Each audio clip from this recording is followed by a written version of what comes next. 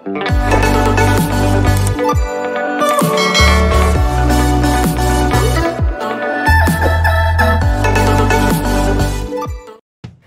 day, learners! In the previous lesson, you have learned how light interacts with different materials. You also learned that optics is a study of refraction, which refers to the bending of light as it passes through different materials.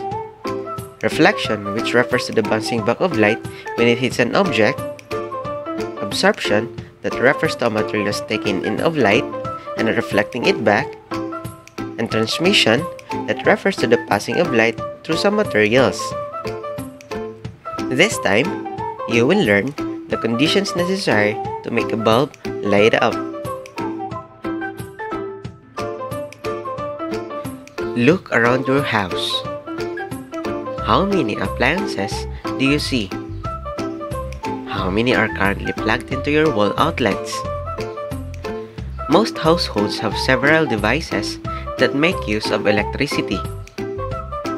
The number of appliances that you have at home shows how important electricity is in our daily lives. How does electricity flow to your appliances? Two conditions must be met in order for electricity to flow. First, there must be a source of electricity. Second, there must be a complete path for the electricity to flow through. Let's look at this picture. This is an electrical circuit. It has four parts. A source, which is a battery in this picture, light bulb, wires, and switch.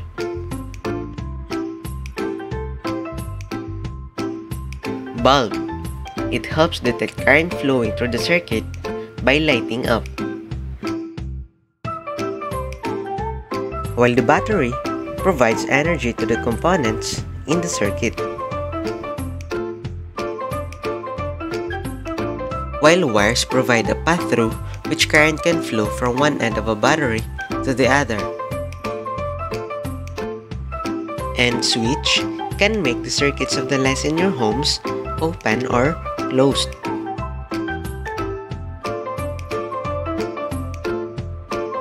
Here's a picture of an open circuit. As you can see, there is a gap or no complete path from one end of the circuit to the other end.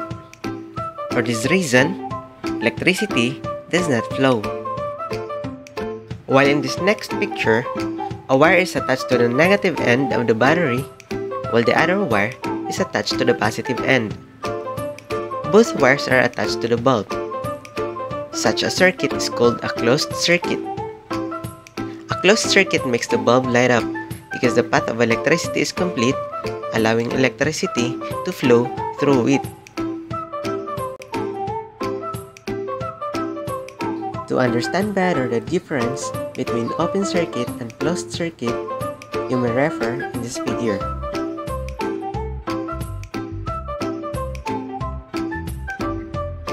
That ends our lesson for today. I hope you learned something from the discussion.